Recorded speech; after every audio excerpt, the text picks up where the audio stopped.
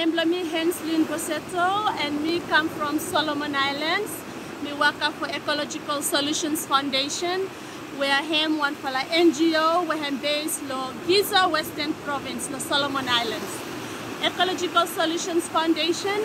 Hem work along for a project with them UUSC for try for finding out what impacts climate change, women and children, the elderly population, as well as people with disabilities.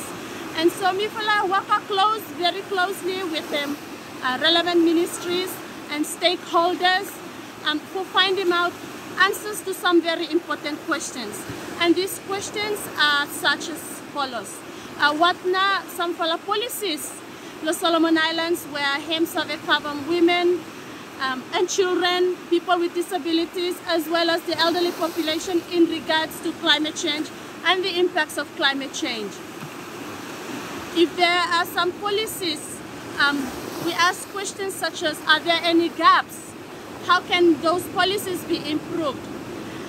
We hope that these answers to the questions that are asked will provide us with a direction or a way forward to advocate for people with disabilities, women and children, as well as the elderly population in the Solomon Islands.